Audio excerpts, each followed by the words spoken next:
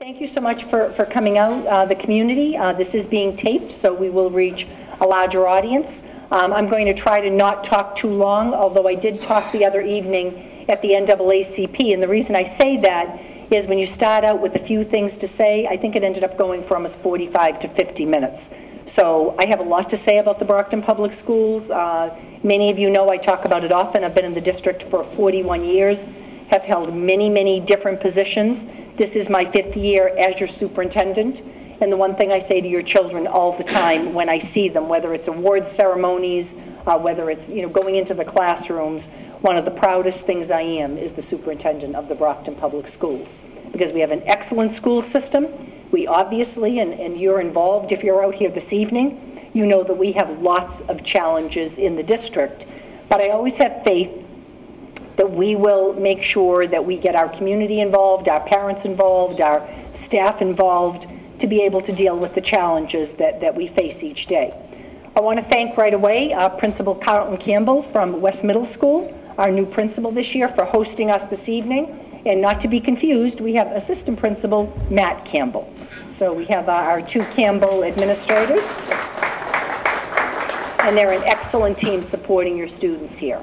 I also want to thank Ward 1 School Committee man, Tom Minicello, who is my vice chair on the school committee. This is his ward, and thank you again for hosting our first forum this year. I have Judy Sullivan, my Ward 5 school committee person, again has been with us for a long time, and I want to thank, I think they're the only 2 school committee members presently here, and you'll hear me talk a little bit about tonight the hours that go into being a dedicated school committee person representing the whole city and making sure, especially during certainly these 5 years that I have been superintendent, they have certainly risen to the challenge. I thank them for their support.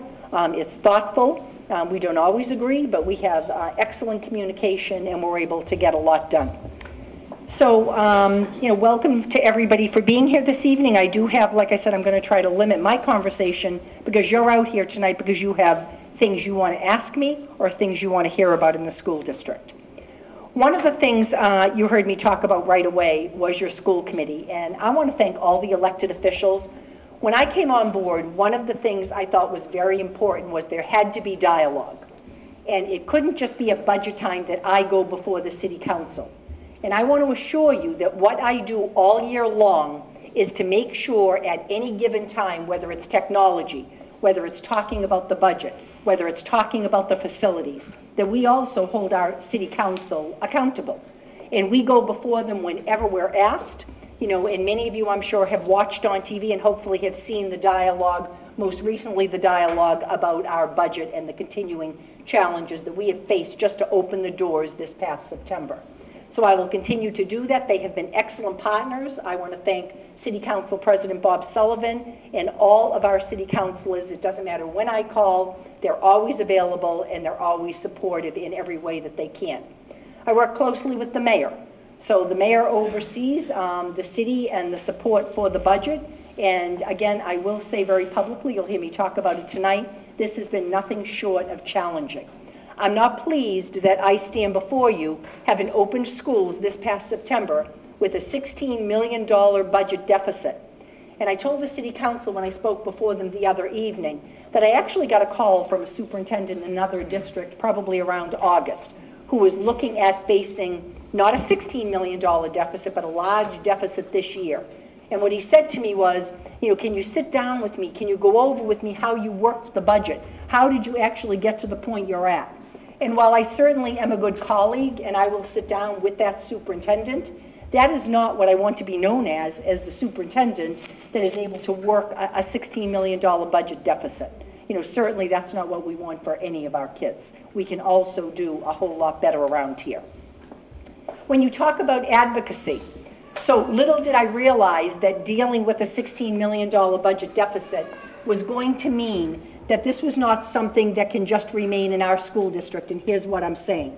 If you look at almost every surrounding town, I don't care if it's Easton, East Bridgewater, West Bridgewater, right now I'm getting notes from superintendents that are very good colleagues of mine throughout the South Shore. We have what we call the Superintendent's Roundtable on the South Shore. We share things such as concerns about weather, concerns about some of the mandates from the state. And right now, they're already looking at their budgets, and here's their discussions. Well, we're looking at about a 3.5 increase in our budget next year. That's what we're going to go to the town council.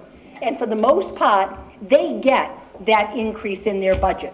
What does that increase pay for? It pays for salaries that have increased, cost of living. It pays for inflation. It pays for the cost of health care. It pays for buying the books that have gone up. It pays for technology. And they are already looking at their budgets and what those increases will be. They're already getting ready in January and February to start to hire their teachers for next year. They're looking at a stable population, and they're making decisions if they need a new first grade teacher, if they need additional classes for their students. They're already making decisions about technology and one-to-one devices as we all get ready for the new MCAS 2.0 that is coming on board this year. That concerns me because for the past 5 years, what we have done is we are watching, because we're very dependent on state funding. About 80% of our funding comes from the state. It is called the foundation formula. And I know that this community understands that formula because I've talked about it so often. So when you talk about 80%, every district is a little bit different. And I'm going to use the town of Easton right now as an example. They have a certain formula based on their poverty, based on the needs of their district, based on the number of English language learners, special education students. So the state looks at a town like that and it probably says, Easton, you can pay probably 70% out of your town funding. And the state will pay another 30%. Now, once the state gives them 30%, the town puts in their 70%. That's called reaching foundation at 100%. Many of the towns, almost all of the towns around this state, towns and cities, then have a choice of putting additional money in. It's calling going above the foundation budget. Brockton ranks almost dead last out of 300 school districts on adding any additional money beyond foundation. And I'll explain Brockton's foundation. If you don't reach foundation, you get penalized. So if the city of Brockton is told it has to pay 20% because the state is paying 80%, if it doesn't reach that 20% on the part of Brockton, Brockton could lose out on that 80%. So they make sure that they meet foundation, but there isn't any money above foundation. So when you're talking about us competing with the Eastons and the Boston, and although you think Boston is a poor city, it has many challenges. They have a lot of foundations. They're rich in real estate. You know, they have a lot of additional funding. So while they face deficits, they don't face the same deficits that we, as a struggling city looking to bring in business, looking to try to go above foundation so we can give our children the things they need to give. We are at a point now, and you've heard me talking about it, and I'll say I've talked about it for 3 years, and some of you are probably going to say, we're sick of hearing you talk about this, but it needed to come to this point. We right now are in an equity in education lawsuit, and we honestly, and the reason Brockton has talked about it, 25 years ago in 1993, when ed reform and this formula came in, and we were thrilled as a city when the state finally had to pay a share, the city had to pay a share, and we had proper funding for our children. Because before that, you had the McDuffie case that came out of Brockton. And it was a young girl named Jamie McDuffie.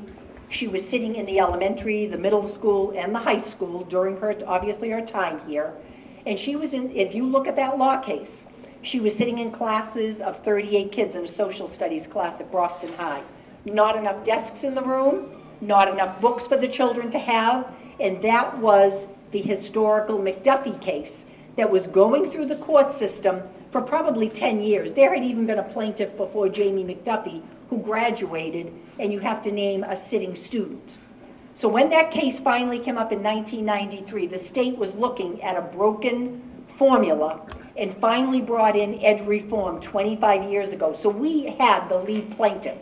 Brockton was a big part of making a change, and we were in, during those 90s, the 1990s, We started to have class sizes that were reasonable. We were buying technology. We had all kinds of grants. We were buying curriculum. How many remember, and this is how long I've been here, we had after-school programs in every single school in this district.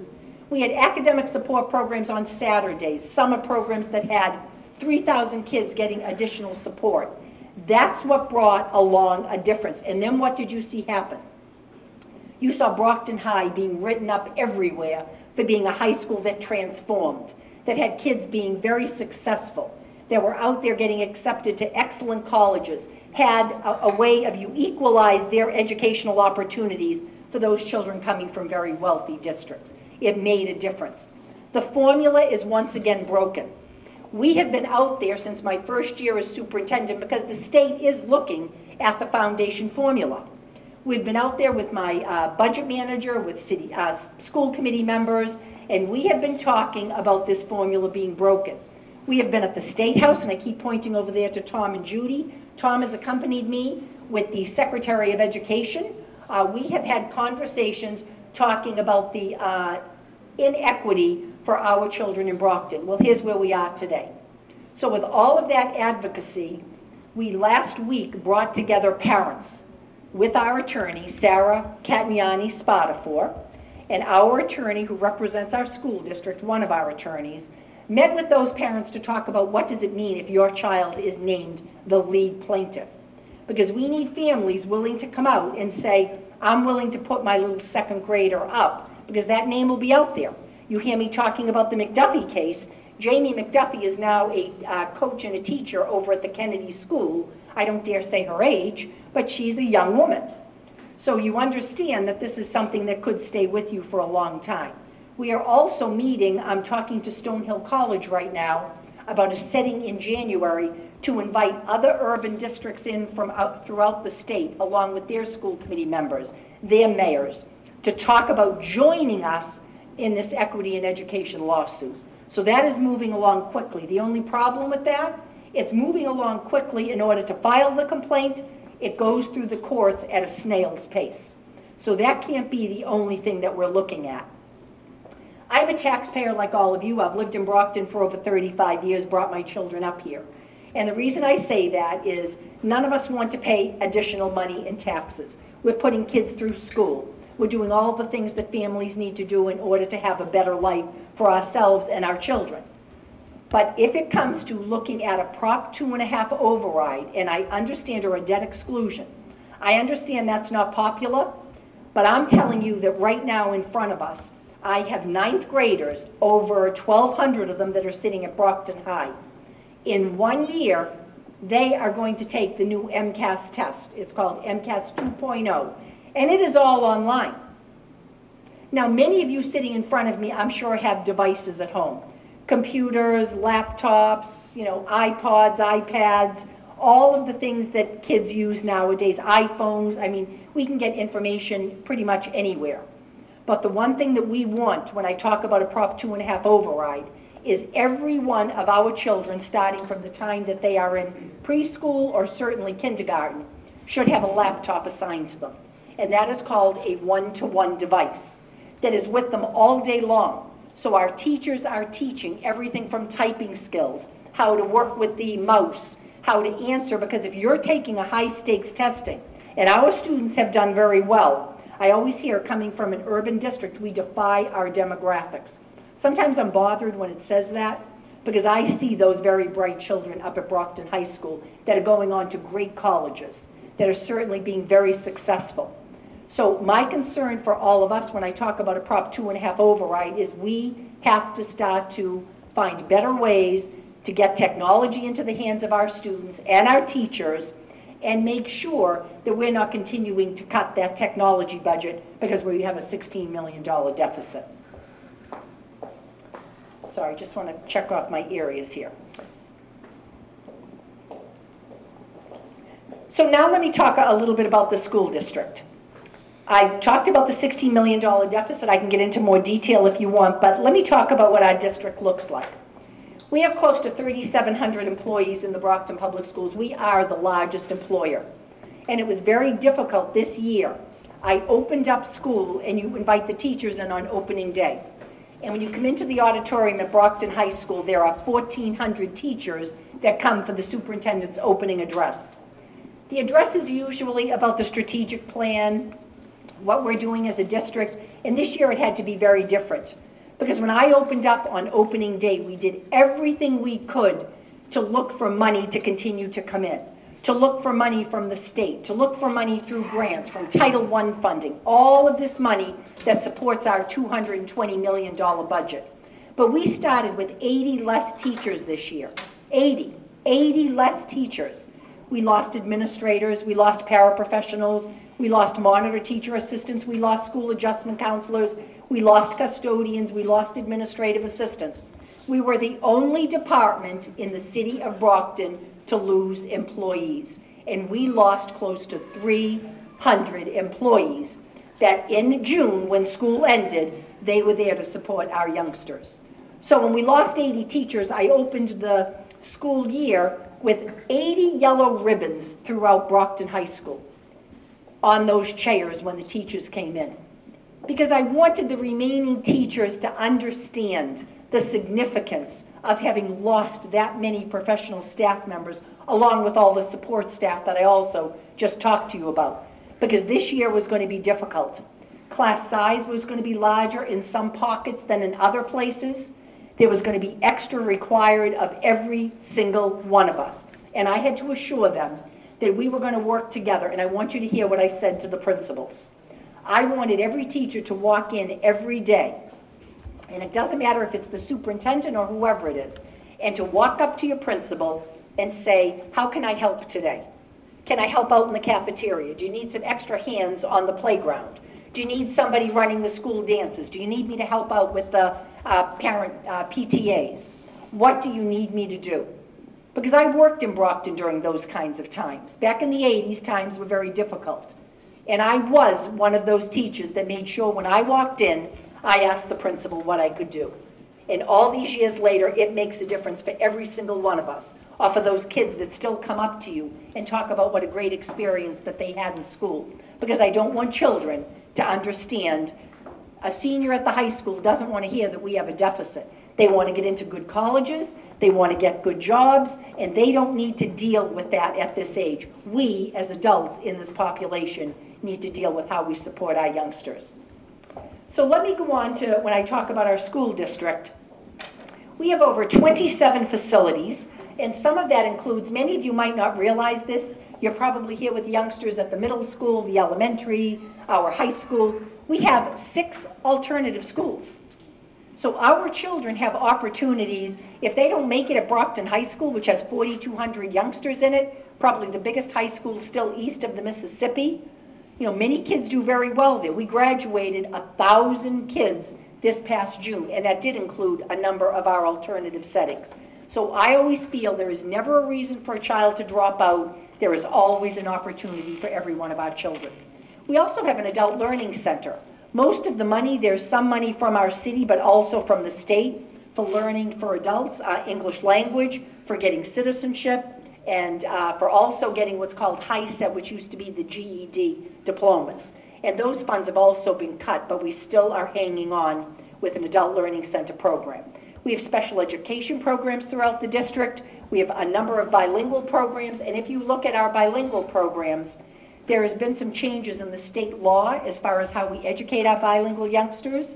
And one of the things they did in a recent article was talk about our bilingual department and what an excellent job we have done with flexibility, with taking every student that comes on board, making sure they have the proper setting, the right classes, and eventually, over time, you see those students graduating sometimes in our very top positions. I actually see our director out there, Kelly Jones.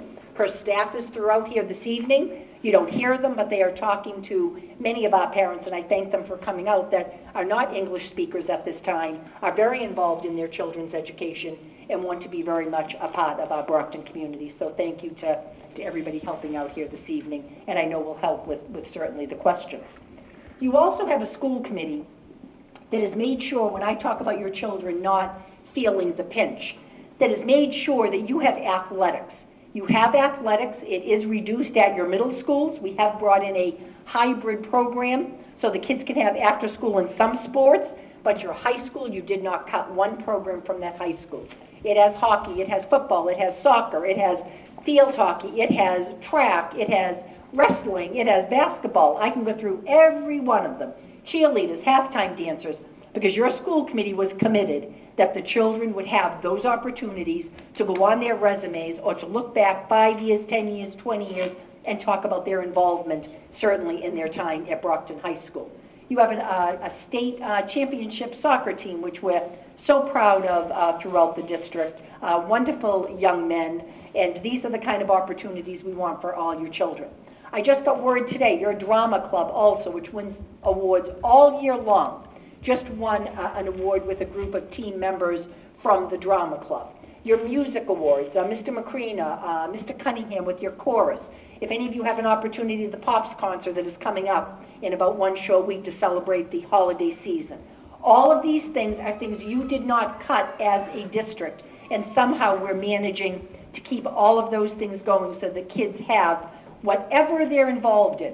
We did have to cut some clubs, but we made sure that the clubs that are well attended, the kids still have opportunity for student government, and a lot of the clubs that they enjoy at the high school. Unfortunately, if I'm being honest with you, our middle school was the area that we cut a lot of the activities from. I know the school committee just approved about another $2,500 to be given to each of our middle schools so they could take a look at some of the activities that the children and the principals will make decision by virtue of the numbers of children that will participate in any particular activity.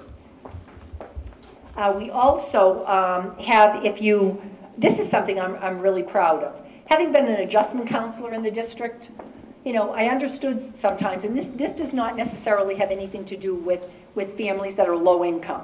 I know that as a parent, a working parent trying to run my kids to school in the morning, that many times we ran out of the house and God knows if I even got a breakfast in them.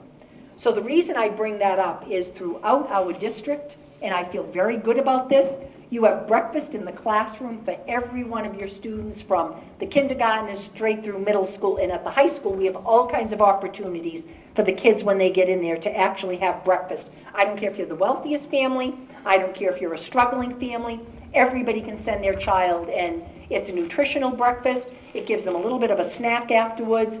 We have universal lunches throughout the district, so you don't have children with lunch tickets. Everybody gets a lunch, you know, if they want, and that is throughout our district. So we've made great advances in making sure that all children, and we have seen less visits to the nurse. We haven't seen kids with hungry bellies that are growling and not being able to pay attention to the academics that are in front of them. So that has been a real plus for us. If you go up to the high school, and I said this when I was at the NAACP meeting, how many call it the new high school still? I'm probably dating myself. So when I was around, it was the new high school. I was actually in high school when the high school opened up. I didn't attend Brockton High, but it was the new high school at the time. So all these years later, I get frustrated when anyone calls it that. It's about a 48-year-old school. And we do have, and I want to thank the mayor and the city council, because a couple of years ago, they put aside money to do a citywide facility master plan. So they do have in front of them some recommendations as to what we do with older buildings, what do we do with the high school that is pretty much needs to be updated, and some of the things that you'll see come out in the next 10 years. And some of you might have little kindergartners or first graders starting, and this makes a difference with you, is to build a STEM wing onto that high school. And when you build a STEM wing that's state-of-the-art, you can then move a house out at a time and renovate your existing high school to the point that within 5 years of starting construction, you can open up and have a completely renovated, brand new STEM building and renovated high school that will be state-of-the-art. And make no mistake, I want you to think of a town again around you right now. Doesn't matter if it's Stoughton, Middleborough, Easton, Abington just opened up, Holbrook is opening up, every one of them is building a new high school. So you as a city need to make sure, and like I said, I'm pleased there is a facility master plan with recommendations for how we move forward so that our kids have state-of-the-art. But you go to the high school right now, we do have some wonderful STEM labs up there, biotech labs. You opened up a planetarium last year. A lot of this with grant money.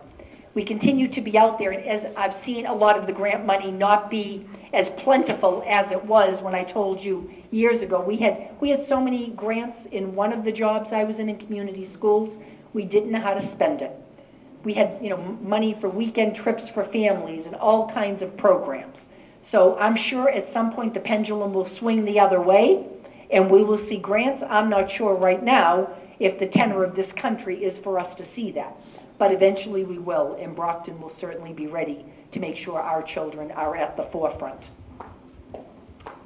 The other thing that we're trying to do is we're trying to make sure that we involve businesses, because when you don't have money, one of the things, and if you came in, I believe our communications director, Michelle Bolton, has sheets down there.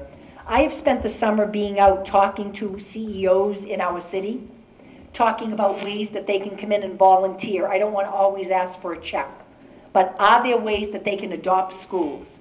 So I'm not sure if there are business owners out here, but you, like me, I'm sure shop in the city. I'm sure you go to dry cleaners. I'm sure you have landscapers. I'm sure you have people that do work around your house that own businesses in our city. We are simply asking for people to come on board, and you can do something as simple. I was talking to one of the CEOs, and he said to me that he had worked in Dallas, and they were very close to a school, and they were a large hospital. And they had the workers go over to the local school, and they were helping out in the classrooms, volunteering. They were doing some of the outside work to make sure the school looked nice. So there are ways, it doesn't always have to be $1. It can be allowing workers to be volunteers, or it can be a simple donation to our Brockton Education Foundation. We are looking to find people, whether it's former alumni getting on board and supporting. Maybe you were a great football player and you've done really well in life.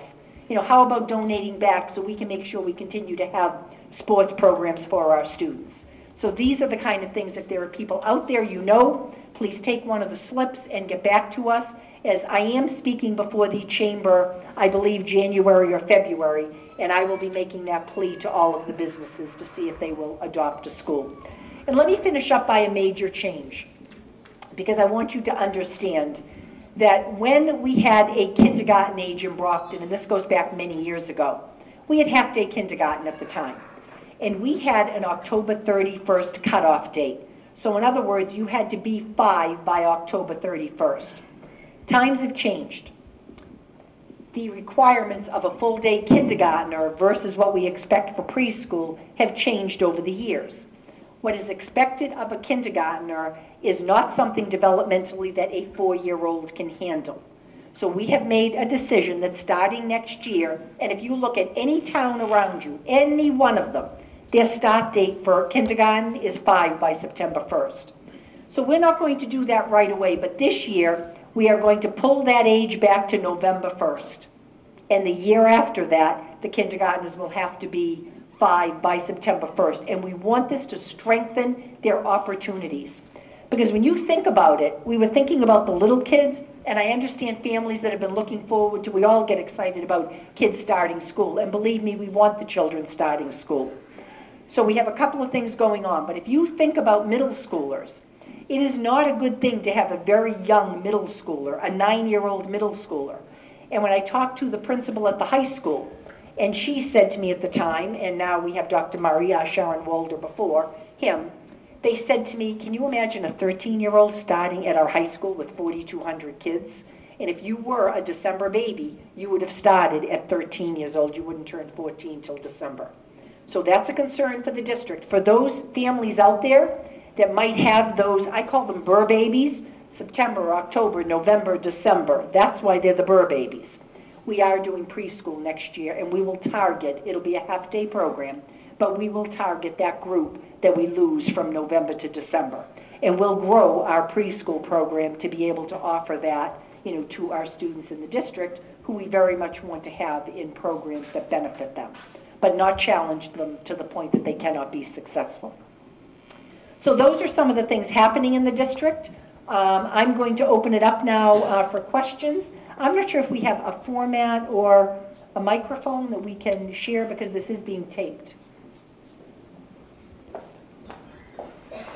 When you ask a question, could you please introduce yourself and at least let me know where your children are in the district? There might be some things also,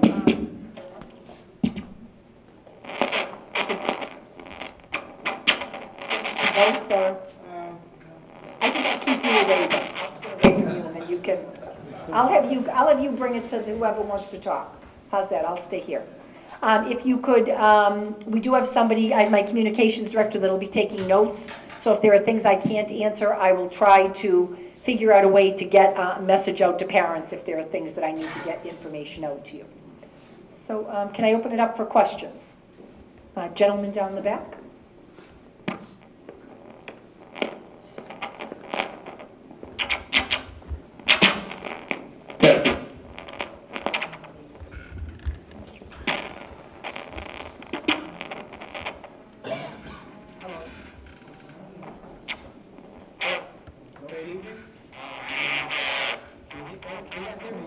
No, that mic's not working. You could speak louder than Yeah, well, I don't know. No, you don't need the mic. It's okay. I'll repeat your question. Sure. Yes, great evening. My name is Will Superintendent. I have two kids. One is at Raymond School, kindergarten, and the other one is at Head Start.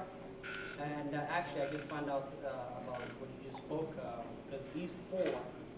He just turned 4 November 26th, and it's his second year in Head Start.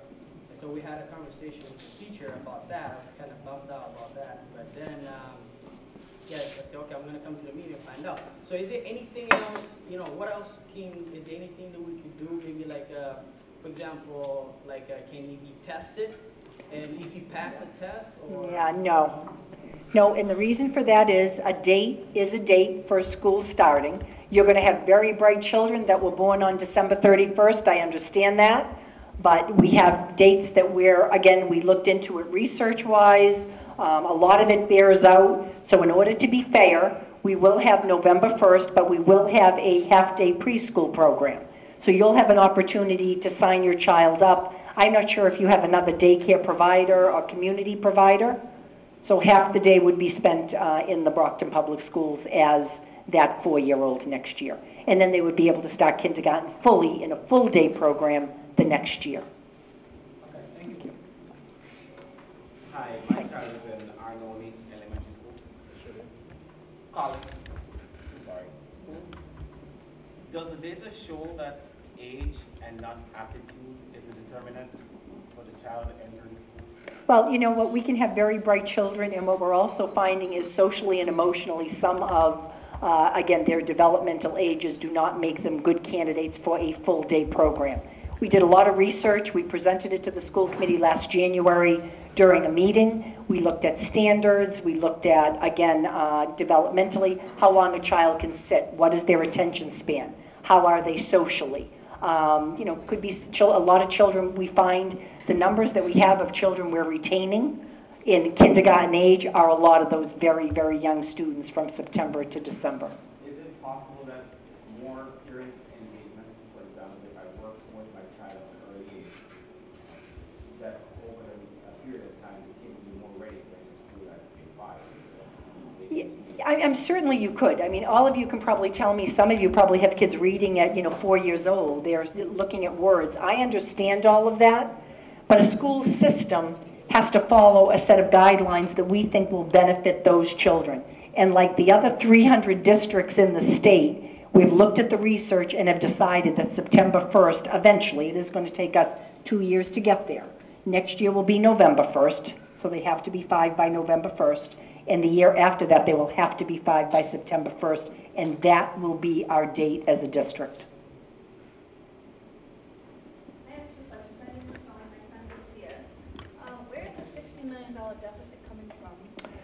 Well, the deficit, first of all, came from throughout all of the groups that I just told you were raises involved.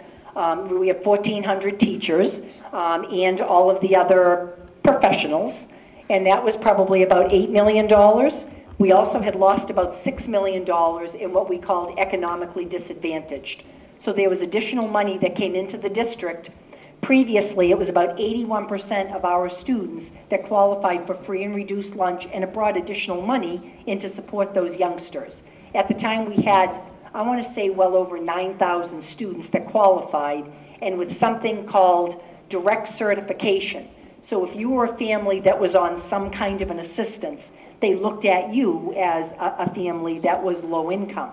We have many more families in Brockton that aren't necessarily on public assistance, but qualify as low income, and they fell off. So we had, there's a number of things. There was health insurance, retiree health insurance that the city used to claim, and now it's the school department. I have the list if you'd like to look at it.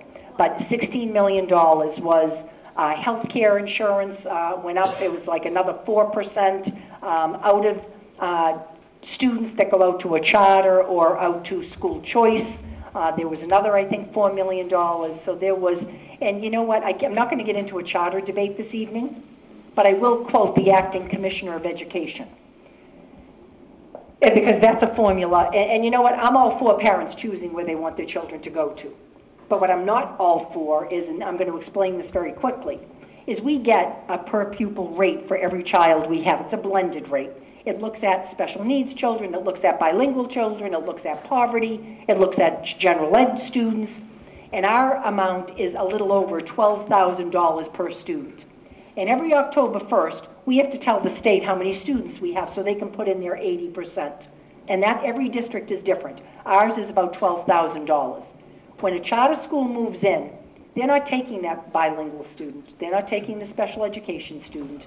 And for the most part, they're not taking students that have any kind of social, emotional need. I can go on and on.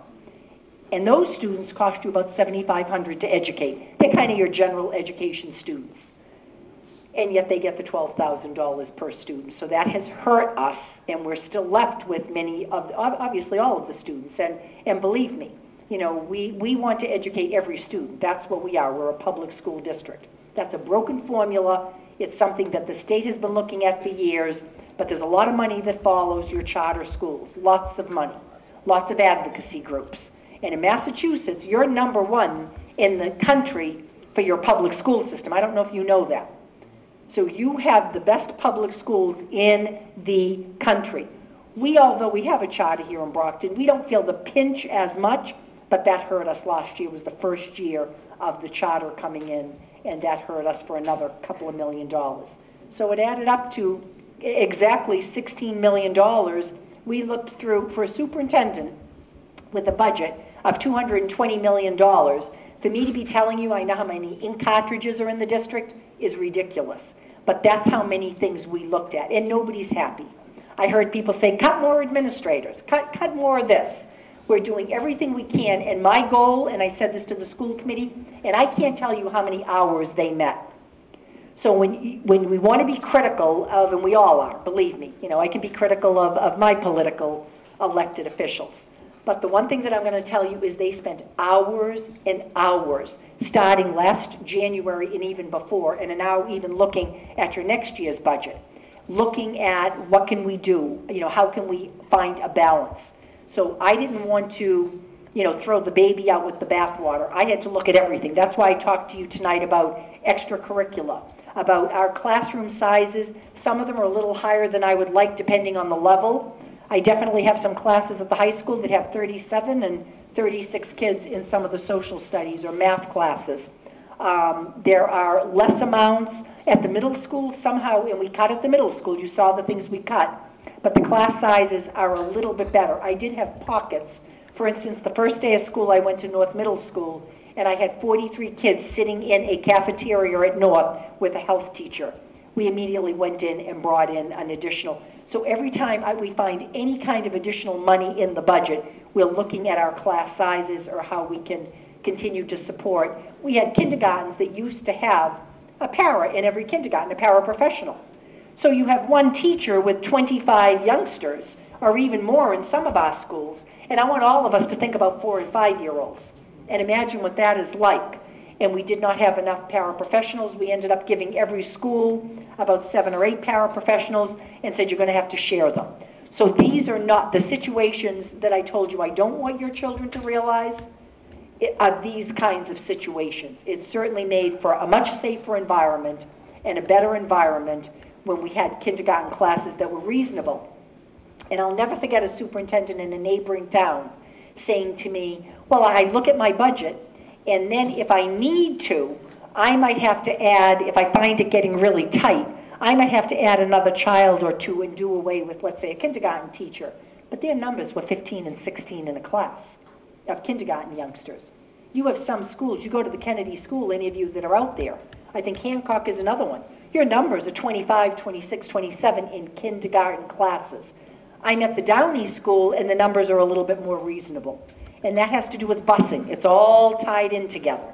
You know, it has to do with I wish we could separate children evenly and have a balance in the classes, but the way that our houses are, the sizes of our schools, it's just not doable the way that you would think. Somebody said to me last year, well, again, just, you know, close the classes when they get too large. We've done that. And we try to force parents that are coming in a little bit later, they don't have, maybe they could move into the Hancock School neighborhood and there's not a seat there. But then we have to find a place that has a bus or a place where the child can go. And our busing was also at a deficit this year. The mayor is hopefully going to appropriate another, I think, close to $300,000. That's just to get us through the rest of the year. So we did not touch your busing this year, even though, and that's the city's responsibility. That is not the schools. That is called non-net school spending, and the city has to decide about the busing. That's not something your school committee can decide. That's not something the superintendent can decide. That's the mayor, and that's the city council. So my name is Francis. I have a child at the Baker School. So the negative impact of the budget allocation this year, how do you anticipate it's going to affect next year and the coming years? Yep. And secondly, on the education equity lawsuit, what are the odds that this is going to resolve this? Well, let me do the education lawsuit first. So you're asking me the odds. I can't tell you what the odds are other than I will tell you I was speaking before the Senate this summer on July 25th, myself and our budget manager, Aldo Petronio, on a bill called Senate Bill 223, I think it is. And I told you that there was meetings going on when I became superintendent about looking at the foundation formula. That formula is broken. And when I went to speak before them, I spoke about finally implementing some of the recommendations on fixing the broken formula.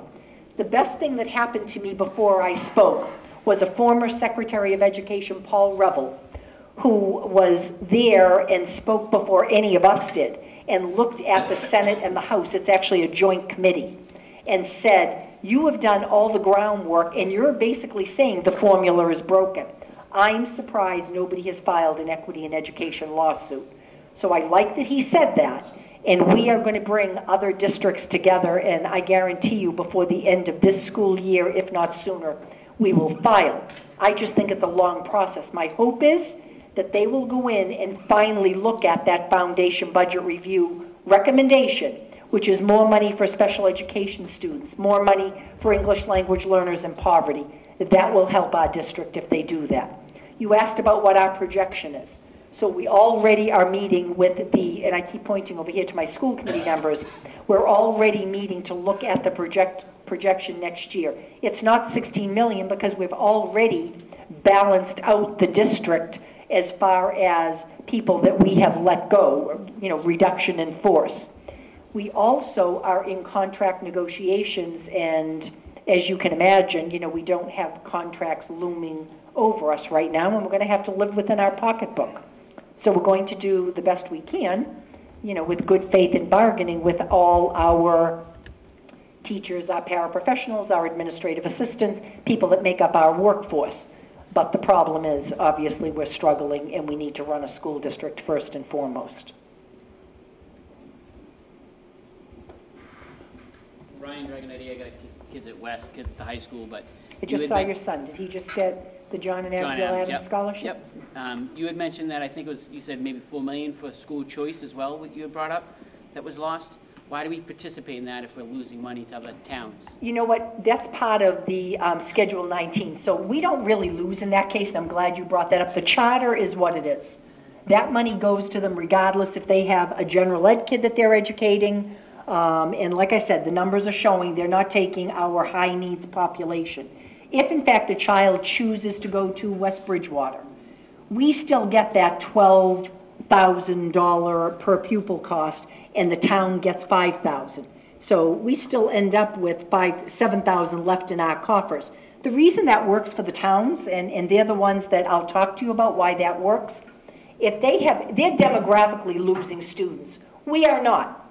An urban district has students coming in all the time from countries all over the world.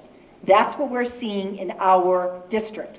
A place like West Bridgewater has a pretty stable environment. They look at the birth rate, they can do a demographic study, they have an idea of what next year's classes are going to look like in kindergarten. So if they find that they have 15 kids, let's just say, in a kindergarten, and they say, you know what, we could open up 4 seats in every one of our grades, that's a good chunk of change for them. That might mean they're able to keep a couple of extra sports programs. Maybe it goes to providing additional technology. And you're also getting parents, they're careful about, who they're accepting, as far as making sure that they can meet the students' needs. So they make the decision about school choice. I don't make the decision if West Bridgewater or East Bridgewater or any of the surrounding towns are opting into school choice. We're very careful in Brockton. We take a look at, because our numbers are so large, many times we allow it, I believe, at the high school level, and that depends on, again, our seat availability. So our school committee makes a decision every year, but I have no control over what happens in other districts. My name is Aileen. My daughter attends the Barrett Russell pre-K. This isn't a budget question, it's more of a safety concern, a big concern. Today, my daughter, when she left the Barrett Russell, we usually go to the playground outside. She went around to the slide, came over to me, and she said, Mama, look, I found a boo-boo shot. It was an actual syringe. I immediately, just had her throw it down. I ran into the school. I got hand sanitizer. I told Joanne Camillo, who's wonderful. I said, what is going on? And she actually said she does as much as she can what she does, but it's the city of Brockton that's mainly responsible for that. And this was an issue before when we were at the Gilmore. I remember we attended the meeting before when we were trying to transition. This was the first thing that we as parents were promised, that the area would be cleaned out. There would be no syringes, because my concern is, we've asked before if it could be fenced in. I just think it should be for the pre-K kids. It shouldn't allow others to come after. If they want to throw away their life, fine. I don't understand why they do it in playgrounds. There's been nip bottles, there's been cigarettes, there's been lighters. So obviously they're not cleaning it up. Well, I think, and I am aware of the situation that happened today, and it should be unacceptable to every single one of us. So what we're talking about here, and it isn't just the Barrett Russell. The reason the Barrett Russell was a concern for us was it was a school that had been dormant for a number of years, even before we brought it back on in 2013-14 as a kindergarten center. And when we did, the neighborhood was a little bit different. There weren't kids that they were worrying about. They hung out in the playground. I think it's Parmenters is the playground there. But all over the city, we have playgrounds that are pretty much tied to schools. And unfortunately, especially in that area, and I can name a few others, we have, people that are out there, doing, whether it's drug use, whether it's hanging out drinking, I'm not sure if it's young kids, that probably is not necessarily young kids. And what we have with the city, because the city owns that particular playground, we're not talking about the fenced-in playground that's behind the school, that is fenced in, that we do control. It's in the front and it's in the city playground. So what we have with the City Parks Department that oversee the playground is that is supposed to be a sweep every Monday morning, because there is a lot of activity on the weekends. Our custodians are supposed to also be out there making sure that a sweep happens, so that we are picking up, they actually are paid additional money, picking up hypodermic needles, as I said, all kinds of paraphernalia. So we did immediately get on that this morning, and again, I will ask the parents for your cooperation. I also will be talking to the police chief to make sure that there are patrols out there, to see what's happening, not just because this is going to happen in our playgrounds, but why are they allowed on that property? Adults in the evening don't belong on school property. So, or excuse me, city property, playground property. So I know we immediately had that cleaned up. I apologize, and it is unsettling, and as you said, it is a safety issue. So thank God there wasn't a needle, it was just an actual, it doesn't Right. matter, but how in the future, they're gonna say, okay, we should have cleaned it up, or how are we gonna do this, how are we gonna take care of it in the future?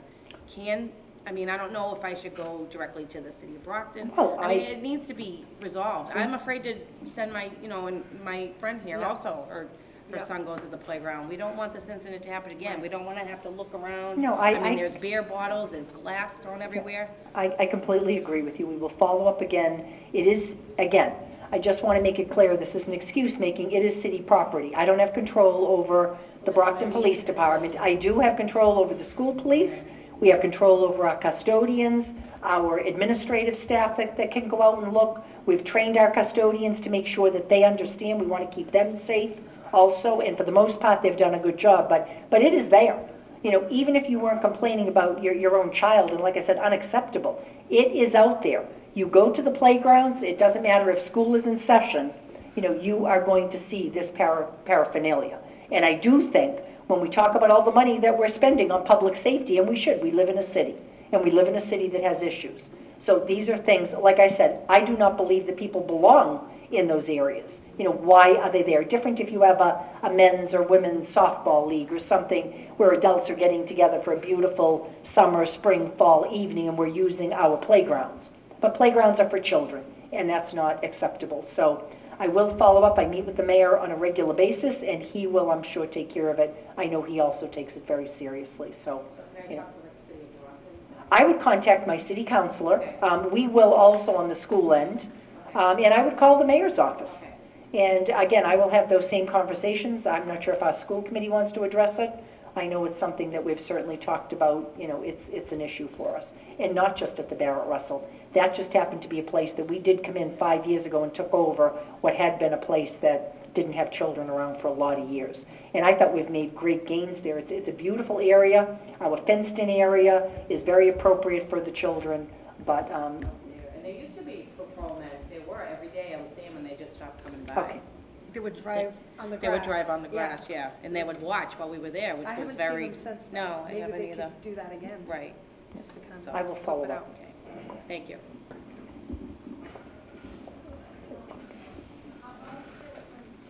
Program, when you talk about athletic, I want to know, middle school, we have to pay, because my son come from Hancock, he's going to start here, and he loves soccer, but I mean, like, how this happen? Like, Okay, so your son loves soccer. Is he in middle school, did you say? no, he's in Hancock. He's at the Hancock School, but coming to the middle school. So you're asking if he has to pay? There's no pay. It's no pay. We have no fees. Unfortunately, we've had to cut back sports programs. The middle schools do have a hybrid sports program. That's where I want to be. Yeah. In Hancock, we don't have nothing, so we have to pay outside and go. So Yes. over here, Yeah. we're gonna have So when you're talking about paying, you're joining your own, in other words, it's like a team from Brockton Youth Soccer or something, not connected with the Brockton Public Schools. Right, so what we do assure you of is at middle school, and this is part of the budget cuts, we have some sports program for students. Each middle school makes their own decisions. And then what we have is the high school is free for everybody, freshmen, JV, varsity sports for all the sports. And there's no money that they have to pay. It is free. Yep. Hi, Marvelyn Mohamed. I have an 8th grader at the club and a senior at the high school. And it's not a question, just a comment. I find that the parents are not as reached out to as much as I think that they should. In both the middle school and in high school, I find that the administration has the thinking or the policy that children should be independent, and when their sports tryout, or for the seniors actually, when they have open house for different colleges, they announce it to the students, but they don't reach out to the parents to let parents know. I'm sure that by now, the administration at the school, even high school, should realize that some kids are very forward-thinking and very involved, but some kids are not. And if parents are not involved in what's going on, then those kids might actually fall behind. And since the parents are still, responsible for the children and, do need to take part in, kind of giving them a little nudge in the direction of, applying to colleges and stuff. It's very disconcerting when I go to one event and I realize, oh yeah, last week or this Saturday we had a, college so-and-so was here. And I'm like, well, why is it that I didn't know this? With the technology that we have right now, where it's so easy to reach out to parents should be involved a little bit more. Okay. So let me answer frustration on my part. We have a program called Infinite Campus, which is our student management program. We've had it for 9 years. And there's a part of that, not extra money, something we pay for. It's called the Parent Portal. So it has taken us a long time. Last year or 2 years ago, we did a trial at the high school. And we opened it up under student accounts because students can get into this portal also. So we are opening it up finally to every parent at Brockton High. Those of you in the middle school, we just started to actually open it up. If you went to your parent-teacher conferences, I know you had to sign up so we can make sure we're getting passwords out to parents. So we absolutely need to do a better job. We just did hire finally, in the middle of a difficult budget and a lot of changes with how our website, not just ours, every website has to be accessible to whether you're sight impaired, there's got to be a way that you can access a website. So we just hired a web content manager. Today was his first day. So we're very excited about really looking at that website and making sure. I had parents at the NAACP meeting complaining that we don't have things up there to talk about how to help with content and homework. Are there ways that we can go on a website and parents can have some kind of information to assist their youngsters? I did think the guidance department sent out a paper newsletter to everybody, to parents. I've seen the newsletter, so I'm not sure what happened, but it was excellent. It told you about teachers last week was wear your college, shirt or paraphernalia to talk to your students about the process. We have college fairs, we have how to fill out the FAFSA forms. So those things are all going on. So let me look, and if you want to give the communications director your name, I'll follow up. But you're absolutely right, we could do a much better job. I hope we're doing a better job in starting to look at, so when you get your parent portal, and we will get down to the elementary. So for the elementary, although there'll be a lot of notices, it almost becomes the paperless backpack, so that you're getting notifications. How many have access, or I don't want to really ask a question, but I'm going to guess most of you have access to the web one way or another, through an iPhone or your internet at home. So your middle schoolers, you're going to start to be able to see attendance. You're going to start to see grades and report cards. So it's no longer just waiting for that paper report card to come home. We'll send out a message telling you report cards are ready. You can go in with your own password as a parent and up pops your children's grades. Hopefully before that pops up, you've been able to see the assignments. Are they missing homework? Are they missing assignments? Do they have a project due? So it's taken us a lot longer than other districts, but, and you know the excuse we always used? Well, not everybody has access to the internet, and I really get fed up listening to that.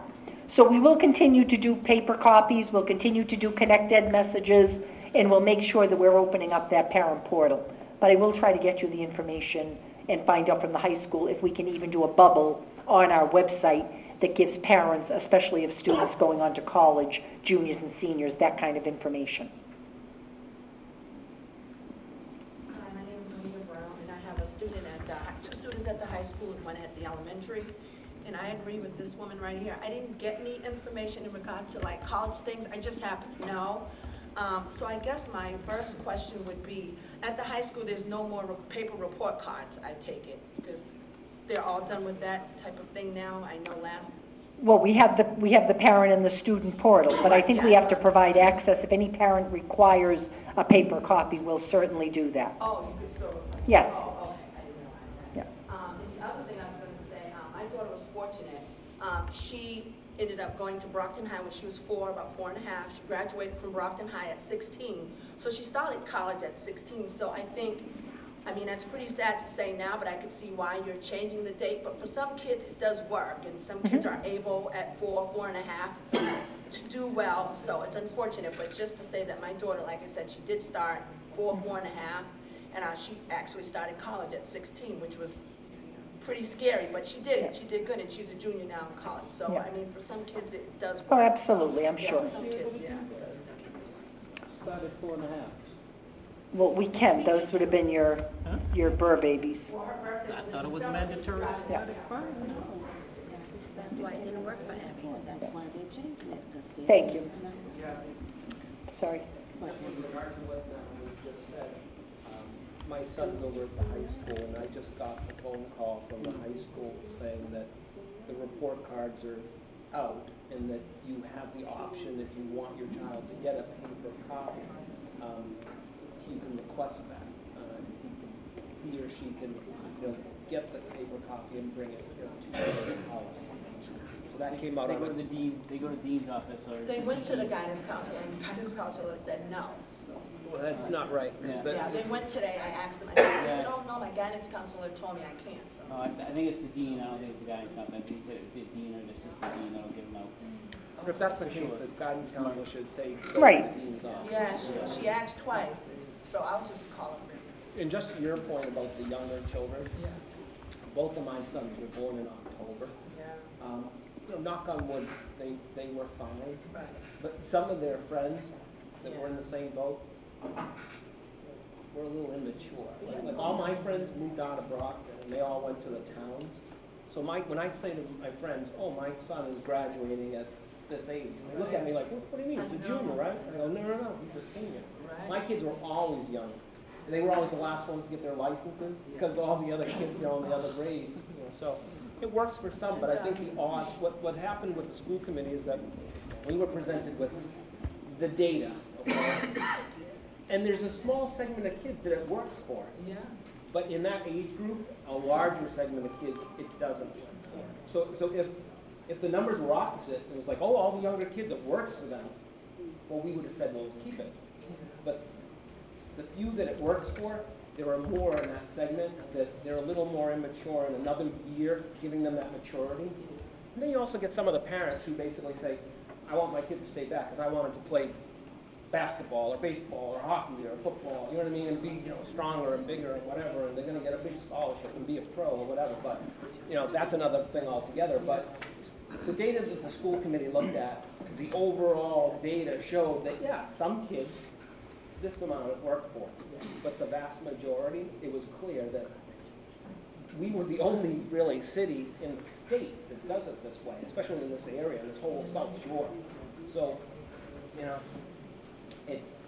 if you take, what we have to do as a school committee is take the best interest of the majority of kids, you know what I mean? So, for the majority of that age group, you couldn't argue with the numbers in terms of how their grades were, how they were scoring in MCAS compared to kids that are a little bit older, mature.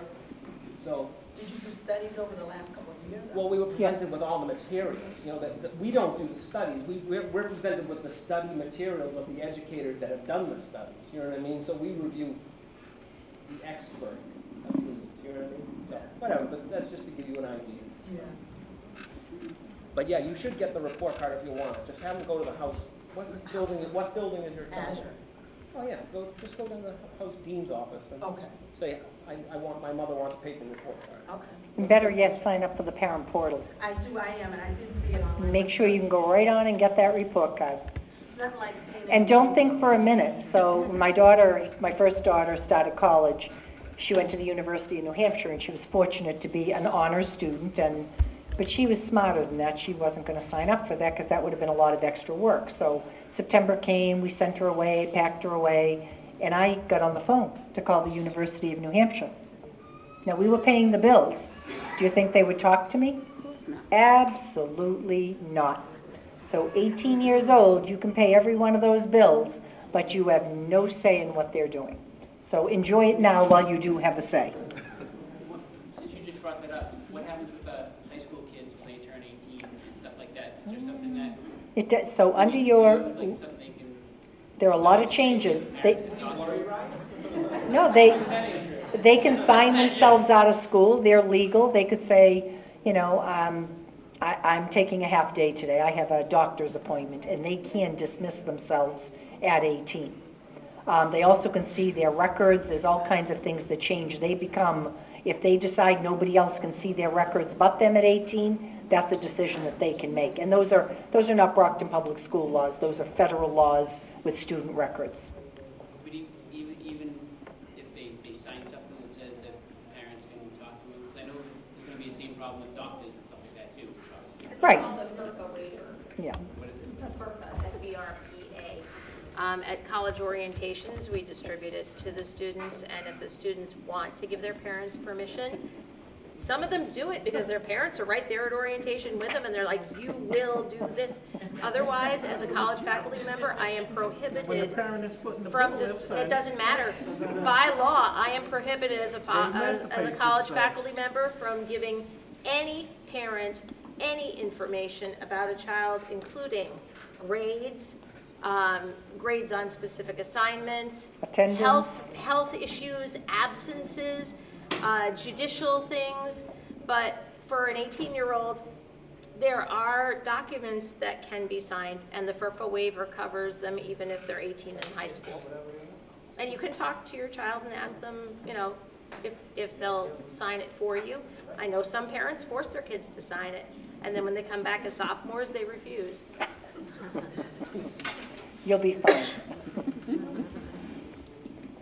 Michael? Yeah, my name is Michael, and I'm a parent at the George School, and wanted to talk to, at the George School is the emerging program, so I wanted to hear about a little bit more what's happening with the emerging programs. And then also, second question is, you know, you talked about some of the issues that we're having here in the school department, but what can we do as parents to help out on our end to help support our schools? Let me answer that first. So I had the principals at a principals meeting this past Wednesday, and one of the things that we made it clear, the schools don't make it easy for anything. I can remember being a parent, and if I wanted to go on a field trip, I just said, hey, I'll sign up to go on the field trip, and I went on the field trip. Now parents have to go through queries. If there's somebody that's responsible for kids and helping out and teaching in a classroom, you have to get fingerprints done, and none of this is inexpensive. Queries are an obligation of the district. We are able to take care of that. Fingerprints are $35, I believe, for a non-certified person. So I'm not going to say it's a problem. We obviously want to keep our children safe, and you want the right people, you know, with your children if you're on a field trip or somebody's in the classroom. So I clearly understand that. But I do want to encourage you, first of all, when I spoke to the principals, we've had great needs at recess. During lunches, we need volunteers. So if there are people out there that in any way, shape, or form are willing to go through that, and maybe you have, and I hate to say this to you, one day off, and you're willing to, you know, to give some of that time to help out at your child's school, we certainly would like that. I know the PAC, and Michael, I know how involved you are, and many of you probably are from, get involved. You know, when you talk about having a voice, get involved in the PACs. Make sure that, you know, you're hearing what's happening in your child's school. You also have school councils. By law, every one of your school has a school improvement plan that has to be approved by the superintendent. So we have a district improvement plan, and we have school improvement plans to make sure we're holding your principals accountable for the education of the youngsters under their care. And every one of those needs at least a parent or two as part of that school council. So make sure you're out doing those things. Michael, the other part of your question was about the, you're talking about the Spanish, the two-way Spanish program. So the good news we have is we started this, Kelly, how many years ago with the Spanish two-way? About 14. I was going to say, we've graduated kids that have actually gone through the program. This is a very highly sought-after program. Research shows that it makes for a better student academically. I can speak one language. I would love to have learned a second language. So that's a wonderful opportunity, not only for our Spanish-speaking families, new children coming to the country, learning English, but also our English-speaking students and families to have the involvement with Spanish. 2 years ago, we brought in a Portuguese program at the Raymond School. We now have our first graders, kindergarten and first grade, 2 years. And next year, we're going to finally bring on our French immersion program. So we're very excited. We haven't named the program yet. We have, certainly talked to our school committee. We're going to be looking at that program. We're looking at a location. We're possibly looking at the Baker School, which already has a strand of our Haitian French Creole youngsters there. So we have a lot of our counselors that are there, or our support staff there. So we thought, with times being as tough as they are budget-wise, I don't want to hold back on that program. Our goal was actually to have an international school, and eventually I think you'll see in the next 5 years we will have an international school in Brockton for Spanish, two-way Spanish, for Portuguese, and for French. So we're very excited to be able to bring that to the community. Does that answer your question? Hi, I'm Jeffrey. You talked about one disturbing aspect about losing about 8 teachers. You said 8 teachers. 80. Teachers. So did you ascertain why they went away, and if so, what are you doing to stop this exodus? Okay, I didn't explain that correctly to you. So when I told you that 80 teachers left, did not come back, it wasn't because they didn't want to. We don't lose teachers for the most part in the Brockton Public Schools, although we're starting to, because they're starting to lose faith in us being able to keep our teachers. When I tell you I've been here 41 years, this district offered me every opportunity when I got advanced degrees to be able to come back and, to be able to use my degree. Those 80 teachers go on what's called a recall list, and they wait to be called back. Sometimes other districts take them, but not because they don't want to be here. We did not have the money. So when you have a $16 million deficit, you look at everything from supplies and materials, and that's why I said to you, I know every single ink cartridge we have, or looking at efficiencies. But in the end, the most costly thing you have are your personnel. And what we did was we did a percentage across the board.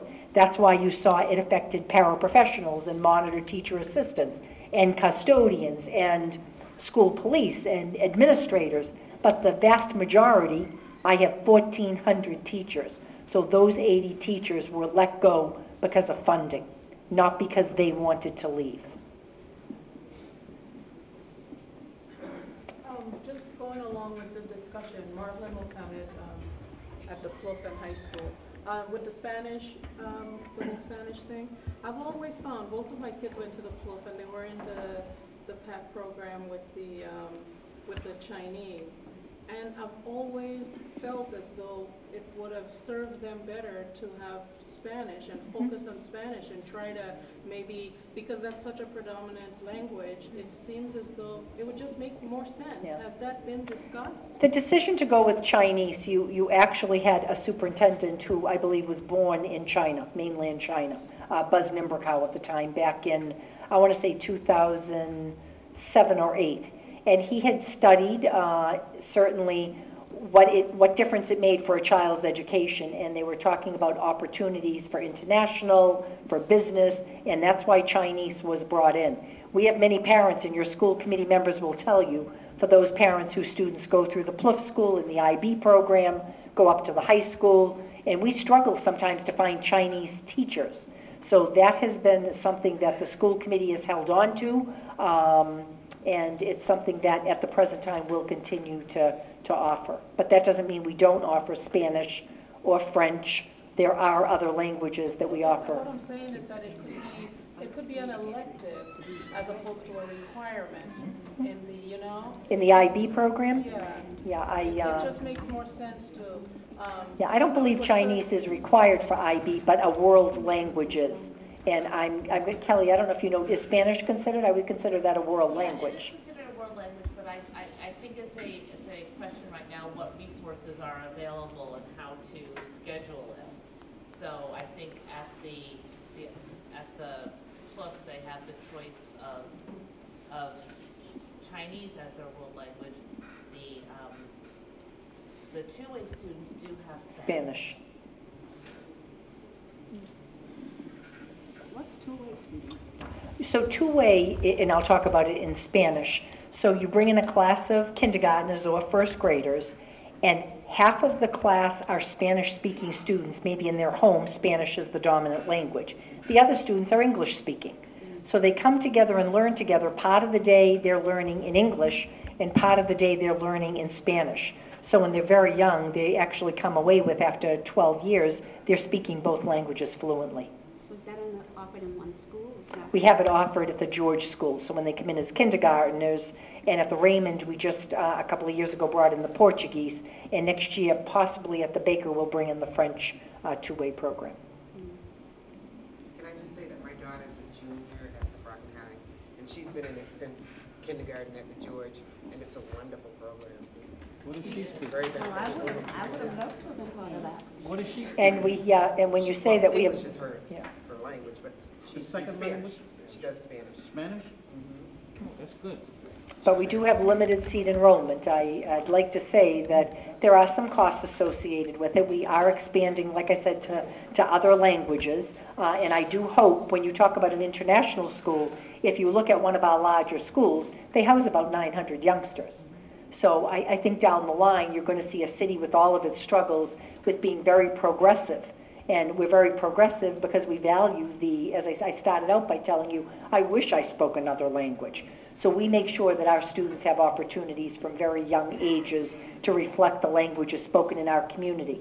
I had parents tell me when they went to visit a friend's home and now could speak that friend's language. I mean, it made a world of difference, you know, with families. So years down the line, these, you know, students settled here, you know, it's going to be, I think, excuse me, a different community in a very positive way.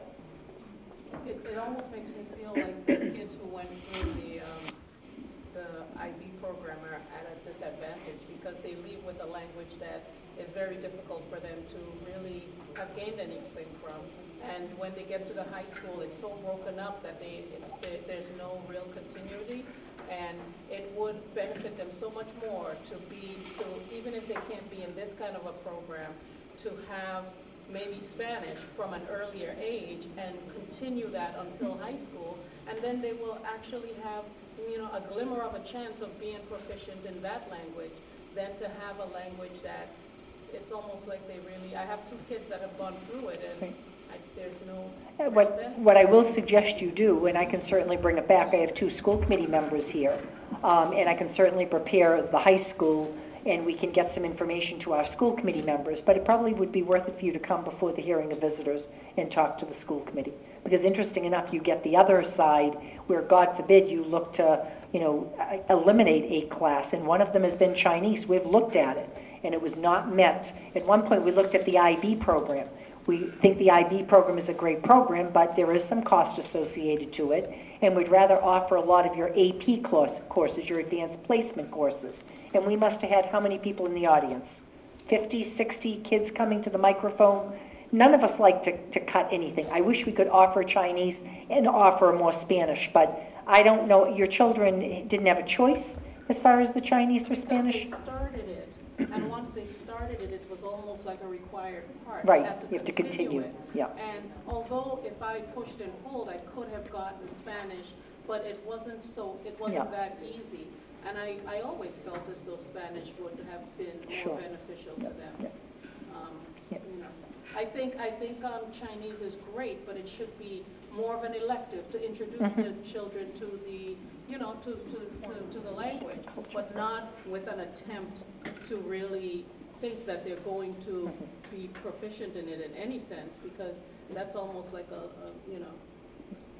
As I said, it's been here, that's when it came in. Parents have fought to keep it in. It's really the first time I've ever heard that. I think if they do Spanish, it should be sort of a requirement from an early age, so that, you know, because Spanish is something that you have a real chance of being, you know, speaking the language by the time you reach high school. Yeah, Spanish is more like a second language in this country. Well, I think it's more of a, certainly, I would guess that if you travel the world, Spanish is probably spoken in many countries. Yeah, you don't have to go too far to use it. Right. I will say that Chinese is on the government's list as a critical language. You can make a So living there are off of speaking opportunities Chinese. for people who speak Chinese that people who don't speak, who speak Spanish don't have in terms of programs and scholarships and funding.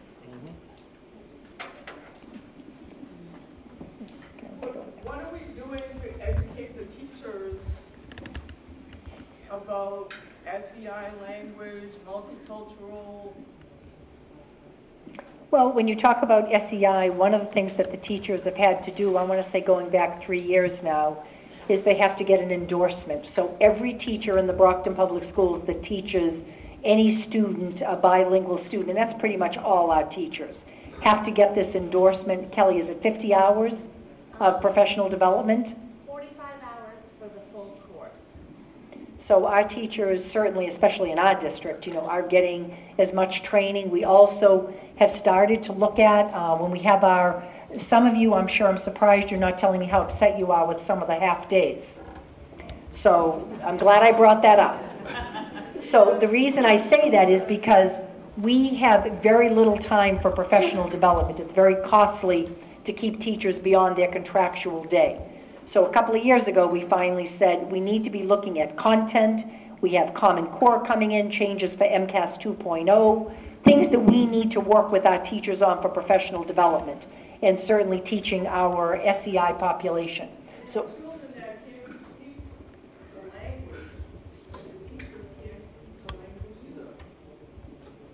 What are we doing about that?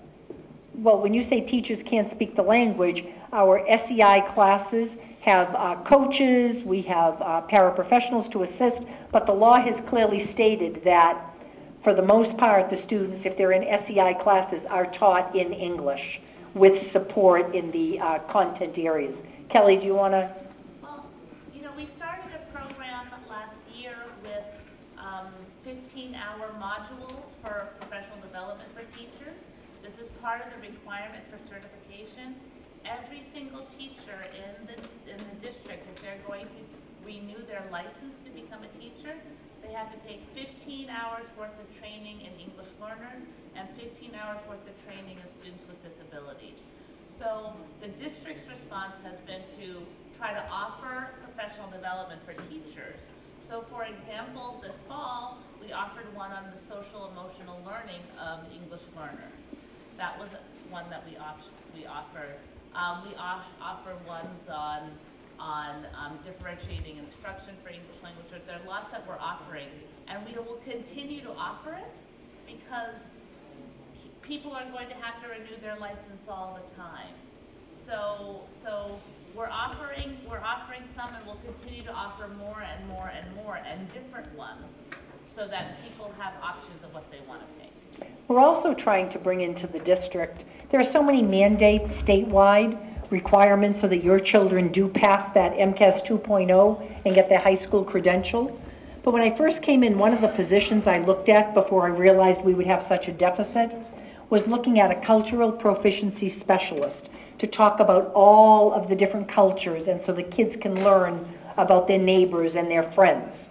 That was a position we never brought on board, but that being said, we are looking at our curriculum. Are we offering electives to make sure that our kids understand the rich culture that we are in as a city? So that has been an ongoing process. We've been really focused on the change to the Common Core the past couple of years, again, to make sure that was our priority. So we were teaching the standards that your children were going to have to pass to be able to get their high school credential. So we continue to struggle with that. We're doing the best we can, but we spend a lot of time offering professional development to our staff, which is why you see the additional half days if you're wondering what is happening during those days. Is there somebody that hasn't had a question? I see a number of hands up. I'll get back to you. Somebody that hasn't. Yeah, my child is at Baker School, and they're in the kindergarten classroom with no paraprofessional. I know you talked about the deficit, and it's more of a safety issue, as you mentioned. Hopefully, by the end of this year, you'll have enough money to do that, because my child is not thrilled about going to school each day, which is unfortunate because it's kindergarten and that's like fun. So if they're not thrilled about it now, I'm afraid of what it's going to be in the future. Yeah, I was just at the Baker School. So granted, we have larger than not class sizes. But, and again, when you bring up, I wish there was a paraprofessional in every classroom, and it's just unaffordable at this time, so we're sharing them. So paraprofessionals are given to a school and they assist during, high need times, bathroom time, certain activities. But the kids are learning. I mean, it's a great environment. I've made sure, obviously as superintendent, the best part of my day is visiting your schools and seeing what's happening. So for your child to come home not happy, is he not getting the attention you think he needs, or what do you think is the reason? No, I think it's because I understand as a professional being a teacher, it's tough to deal with 27 students by yourself. So he doesn't like to be yelled. When a teacher has to raise their voice, it makes it uncomfortable for some children. So that is uncomfortable for him to go to school where people have to yell. It just makes it an uncomfortable situation. If there were more teachers in the classroom, then I think they'll be able to control the classroom. Well, it might be when I'm out there, and I'm sure at some point in time a teacher might have to get their attention. But I can honestly tell you, when I'm out in those classrooms and I'm out there with other administrators, I'm walking around with the principals, I choose where I'm going, people are not telling me. And when I'm walking into those classes, I am seeing kids, and again, I count heads right away. I can't tell you I like it at all, because I would like a classroom with at the very most 20 in a kindergarten class. I would like a paraprofessional so the children can get the attention that they need, especially when they're learning for the first time. And we're counting on you as parents to help us offset when you ask some of the things you can do. But I'm not seeing classes out of control. I actually was at the Kennedy School and they had about 25, 26. And I talked to some of the veteran teachers that I've known, teaching a lot of years. And they've got their hands full. There are lots of little children wanting attention, wanting to give an answer, but I've seen kids engaged in the educational process. Like I said, I wish it was different, so when it comes time for that child that needs maybe additional support, that the teacher would be able to give that, and that's probably the area that's hurting the most. But I have not seen out of control classrooms. I know you said that part of the deficit has to do with raises. Is there any way that you could put like a freeze on it in order to get... You can going forward when you're negotiating. You can look at your budget. We were very surprised, unfortunately, by the things that had happened. We were surprised with the charter school. We were surprised with the Foundation Budget Review Commission not going forward. We were surprised with losing money for the economically disadvantaged that had never happened. So we have just kind of crawled through the past couple of years. So when we go into negotiations, we will certainly negotiate knowing what our pocketbook is and doing the very best we can. Okay, so anybody that didn't have a chance, and I'll go back to, there are a couple of people that have second questions. Sir? Yeah, so this is something probably, I don't know if it's a little contradictory, but just a question, right? When was the last time you used a math problem, right? You used letters and numbers. I'm sorry, can you ask me that again? When was the last time you yourself used solved a math problem that was included letters and numbers? Letters and numbers.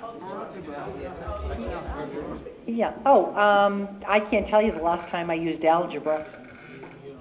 Right. When was the last time you used money? Well, I used money today. So how come our school, right? It's all right, I want to hear you, yeah? The whole country, the whole nation, right? So we teach people, we teach kids things sometimes that they're never going to use in their life, right? But money is something that people are going to use every day, yet our education will teach kids how money works. We could do better with budgeting and finances and all of those kinds of things. So how come we don't... It's probably a revolt because the colleges say, you need to have Algebra 1 and Algebra 2, you need to have geometry, you need to have, and we do it. If the kids are going to go to college, I'm not going to be the one to say, hey, now again, when you talk about a revolt of a country, shouldn't we make sure that our kids know our history? I feel terrible because of all the mandates that we do have. And people will say to us, our kids don't even know our own, history here in Brockton. Or do they know some of the things? I can remember driving in my car, and I probably was a crazy parent, and I would quiz my little children, they're now 34 and 31. But I would say to them, who's the governor of the state? What state do we live in? What's the capital city? You know, we're driving around doing errands. And I would make sure I asked so that they understood that we weren't just living in, you know, this little place of, well, actually a big place of Brockton. So I don't disagree with you at all. I would love to have some great electives that we struggle to find time to even get them into the schedule. So I really think as a country we need to come to terms with things that you're saying, because it's a much bigger picture than what we're doing here in Brockton. But I don't disagree with you. Yeah, because I mean, money is something that everybody use it, and then yeah, I mean, if people look at the statistics, okay, you know, most people are in debt. Okay, 76% of this country lives on paycheck to paycheck. Sure. You know? And then there's so many people that can't send their kids to college, and they have so much student loans, they can get overwhelmed. Can I say one thing on that? We have a wonderful program in the middle school and the high school called Empower Yourself. There's a gentleman by the name of Cedric Turner who educates kids in financial literacy.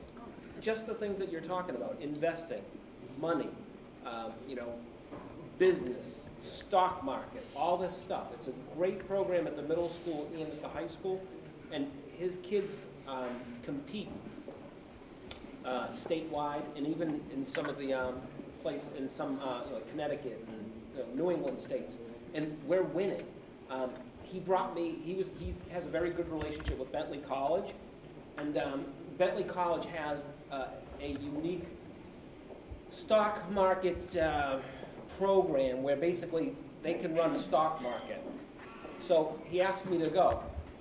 So we played this game. So I'm playing the game and I'm like, oh wow, I doubled my money, I'm great. These kids were tripling and quadrupling their money in his class. He has such a great impact on these kids. So believe it or not, that is a program that some people wanted us to cut. I wouldn't cut it, because so many kids that do not get financial literacy just because, you know, their parents might not be exposed to it or whatever reason. He provides so many of these kids with this opportunity. I couldn't cut it. But some people will say, well, that's another teacher. That's the juggle that we have as a school committee. Okay, we bring another teacher in, but then here's 300 kids, 200 kids that don't have a clue about these issues. That, you know, these are kids, you know, and by the way, ladies, the girls beat the boys in the stock market game. So feel good about yourself in terms of money. But I mean, these are kids that are being exposed to all these issues. You know, top companies he has these relationships with. He has a good relationship with the people at Bentley College. There are going to be kids from Brockton who never have any idea about going to a place like Bentley or going into finance, that are now opening their eyes. I mean, these are the things as a school committee person that we try to keep in place for kids, to show these kids the exposure that they need. And you know, I hear you. Believe me, it makes common sense. So Mr. Minicello, what you're hearing here, and the sad part about what Tom is telling you, and it is a wonderful program, and we struggle to keep the money in the budget. It's an additional after-school program, and we don't have the capacity to bring it to every middle school. So what middle school is it at? I believe it's at the, no, it's at the Ashfield, North, and the high school. Well, the reason I'm at, Was at the Plouffe, but I don't think we were able to keep it there. And the reason I'm saying that is because, I mean, it's probably maybe selfish of me, because fortunately enough, you know, that I'm exposed to that, and that's the kind of line of work that I do. And I always thought about maybe going to a high school or the superintendent to see how it can help voluntarily to teach, because that's what I do, you know, teach people about things like that for free. I mean, I'm not going to charge anybody for it, but it dawned on me like how, you know, we teach people, kids, some of the things that maybe they're never going to use in their life, but money is something they're going to use every day, and yet we don't have things like that. Well, I'll take you up on your offer to volunteer. We can introduce you to Mr. Turner, who does do a fabulous job. I changed my mind. All this, like my child's in the Plouffe, and I would like for them to sign up for this program. It's a don't have that option. Not right now, when they go to the high school, but even then, you know, like we said, it's an additional program, it is limited. I wish it was something that we were able to bring and get the personnel. I think Mr. Turner also struggles with finding the personnel to be able to be part of the program. But I mean, when your child goes to high school, if you can keep it in the budget, which I would want to try to for next year, what year is your child? Well, my child is she's in the 8th grade right now. Okay. So, but I have a son that's in the high school, and I've never heard of it. It's called Empower Yourselves. I know they have the financial literacy class that they give to the kids when they're That's- seniors, but Yeah. not Yeah. when they're in 9th grade. He does teach, I'm trying to think of what it's called. Yeah, but it is called Empower Yourselves. Call in directly and Yeah. say, hey, I heard Tom talking about the program, he thinks it's very beneficial. My child's at the high school, can he or she get involved or whatever, you know? Other questions, because I know the time is running out and a lot of you have come out this evening. My name is Jadon, and my son goes to the Raymond School, and I'm very, very concerned about my son's education, as far as, you know, how's he doing, as far as, safety-wise, environment, and what he's learning from the school. And I find that the Raymond School is really good, because they're really passionate about, teaching the kids and making sure they learn. So the problem is I have as a parent is, I hear a lot of deficit, and that rings a bell. That kind of brings up red flags for me.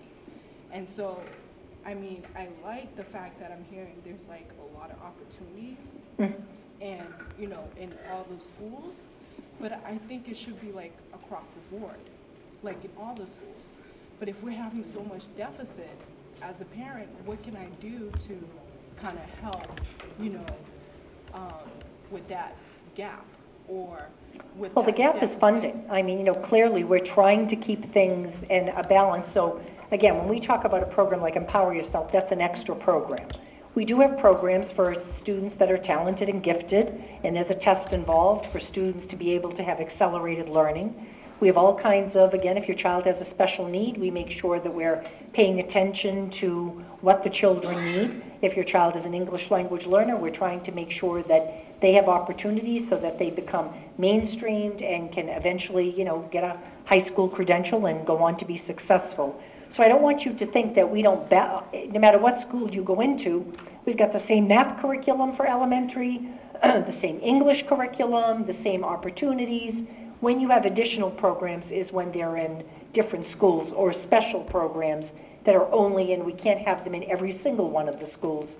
We have them in particular schools. As far as what you can do about the deficit, you heard me clearly that we're looking for advocacy. I'm told that a Proposition 2.5 override will never pass in this city. So we have to decide as a community what's important to us and where we want our money spent, and those are your elected officials. So I'm not going to tell you it's going to be easy. We're facing, like a lot of other urban districts, kind of an uphill battle because we're so dependent on state funding. And I hope it resonated with you when I started out by telling you about a community that might have flipped. So Brockton is 80% from the state, 20% from our city. And that's all we get. You can have another community that's very wealthy that pays 80% themselves and gets 20% from the state, and then they add another $2, $3, $4, $5 million because they want to make sure that their kids have one-to-one devices or new science labs or all of those kind of opportunities. Those are things that are very frustrating, and when you hear me talk about equity in education, the state has got to realize that's not equity, especially when our students need those same opportunities. So we are fighting that fight. We're fighting it within our own city. We're fighting it within the state. I'll ask you to pay attention to what we're doing to be able to support those things. When you talk about a Proposition 2.5 override, the mayor has to sponsor that question, or has to, actually, I'm trying to think what the word is. Basically, it has to be recommended to the city council to put it on a ballot. And it should be on the ballot for people to decide if they want to put an extra, and here's how I did explain it. How many go out in the morning, and you asked if I spent money today, How many go out and buy a cup of coffee or a cup of tea or a donut or a muffin? How many do it almost every day? I buy coffee every Good. Most of you are better than I am. So every day I buy a giant cup of coffee unless I can find Mr. Minicello who buys it for me at the Honeydew. So I end up spending probably on average at least $5 a day. And the way that I figured it out is if everybody gave up 1 cup of coffee or tea a week at $5, multiply that by 52 weeks, we'd be able to support our school districts in a very different way. So these are the kind of things I think we have to decide, you know, as a city, what's important for us to do. It's one thing for us to be advocating with the state, and it's another thing for us to take care of our own children as a city. So when I tell you about a town that meets foundation and then puts in an extra $2, $3, $4, $5 million because of something special they want.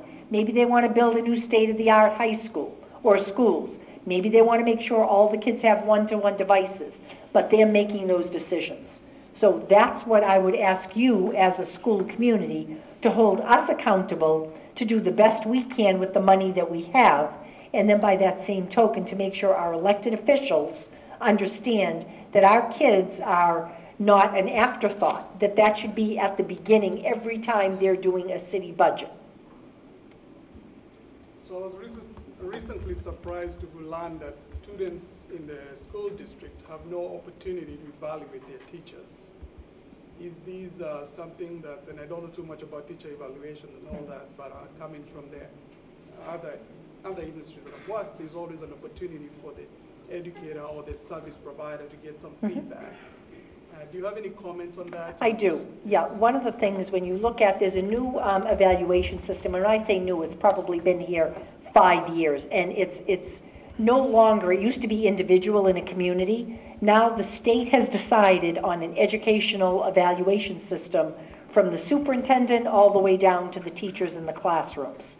So one of the things that is suggested, but it's not a mandate, so they're held to high standards.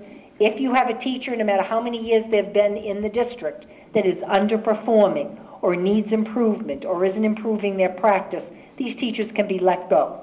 And that is exactly what we're doing. We try to support them. Understand, when you've made an investment in a teacher, you do everything you can to support their practice before you decide they're not in a profession they belong in.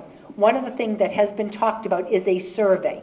So it's not an individual evaluation where your student has an English class and they evaluate Mrs. Smith in the English class. But there is, I believe, a survey that you can look at and you'd negotiate it with the teachers' union. So we are going into negotiations. It could be something that you think that's valuable because students give feedback, or what do you think? I think it's valuable in the sense when you receive any service, which getting educated is a service you're receiving. If you think of it like that, then it's always, whether it's to the teacher or the administrator or anyone, that could be helpful for them yes.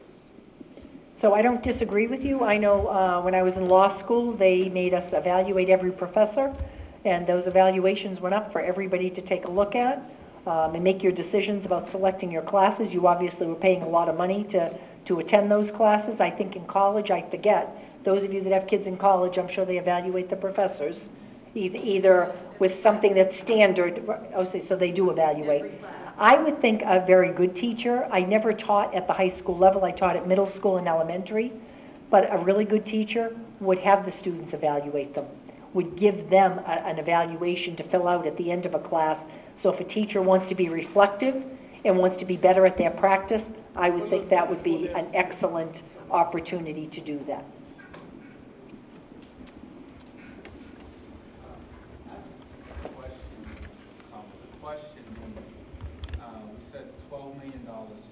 $12,000 per student comes in. When a child goes to the charter school, in returns, because there have been many returns to Brockton Public Schools, does that money come back to that child? When do they return? So good question. So October 1st, the charter school has to let the state know how many children they have sitting in front of them. And if the children are from Randolph, they get the Randolph per pupil cost. If there are children from Brockton, then they get the cost of what that per pupil would be from Brockton. If the student that was sitting in the charter on October 1st, comes back to the public schools on October 2nd, we do not get funding for that student. Not any part of it. You have to wait till the next October 1st if the student is still sitting in front of you. And the same thing for the charter. If we count a child on October 1st, that's our money. If the charter chooses and the child decides to go in December, then they don't have funding for that child until the next year also. So it is the same for both. My gripe is just what I told you. You should look at, it shouldn't just be what Brockton's per pupil cost is. You should look at the child. And there probably should be, understand that charters have to pay their bills also, but there should be a formula that supports a charter but does not necessarily take away from a formula that's been made to work in a system like ours. And it's a blended rate. My name is Kirby and my son is a special program IEP. How often that happens when they have to turn a child down from transferring from a school from Brockton to someplace else? Okay, so I'm not sure. So your child has an individual educational plan. So your child is a special needs child. What school do they go to? The Asheville School. Okay, Asheville Middle School. So you're asking me that a child, I'm not sure what you mean by turn down. I would say that if you want your child to transfer to another school, will they tell you, okay, that costs so much money for your son to move from here to South Shore Collaborative or some other place? Okay, well, we never do that. We have the schools that are within the Brockton Public Schools, and if you want your child, transferred, there is what we call a choice, but it's a limited choice, and that's why I talked about transportation. If you choose for your child to go to a school outside of Brockton, we have no say about that. If you're talking about a special needs youngster going to a private or an outside placement, that is through the educational process. So I'm not sure if that's what you're asking me. Because why I asked for that is I would like my son to go to South Shore Collaborative in Hingham. Yeah. But is that that's a special needs school? Yeah. That goes through the educational process. So it is a team process, and there's nobody, and thank goodness, I taught special education for a lot of years. The state is very careful to protect the rights of special education students and parents. So if the school district does not feel that that is a placement that we feel is appropriate for your child, and we feel we have an appropriate placement, we will not necessarily approve that placement. You have a right to reject the educational plan. It goes through mediation, it goes through an appeals process, and in the end, the state steps in, and they decide what's in the best interest of the child as far as the best educational opportunity for the child. So special education students do have certainly protections for them. But as a parent, if you don't think that, they will tell you, okay, we tried everything. But as a parent, if you don't think what they have tried, if it's not enough, can you just make the decision and then say, okay, or because it doesn't seem like it's easy for them to work with you and say, okay, let's do the transfer, let's see how he does in this school. It's hard for me to answer individual questions in front of a group. The only thing that I can tell you is, as a special education parent, I meet with parents all the time. We want to make sure that you're treated fairly, but the law protects you very well. It might not always be in agreement with what the parent decides, which is why the process can go to a state mediator, and a decision is made at that point. But we try to make decisions in the best interests of the children. Any other questions? All right, thank you all for coming out this evening. I do appreciate your time and coming out and sharing your questions. I will make sure that I follow up with the school committee on things that are concerning you.